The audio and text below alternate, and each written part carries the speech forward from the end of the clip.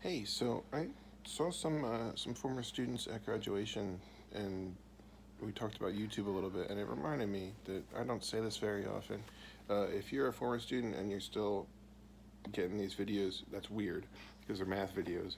But I'd love to get in touch with you if you ever want to, you know, catch up. I'd love to hear how you're doing.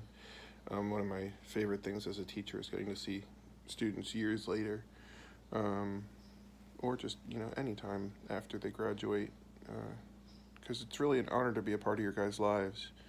um, and I try really hard to give people space, because when you graduate you should be able to move on with your life and not have to go back to school. But if for some reason I'm lingering around in your head, I would love to still be a part of your life. So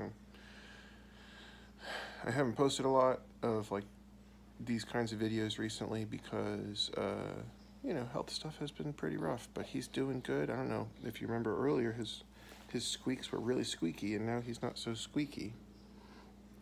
What are you doing? What are you doing? Are you kicking the phone? But yeah, and hey, any current students, seriously, if you need someone to talk to in the future, hit me up.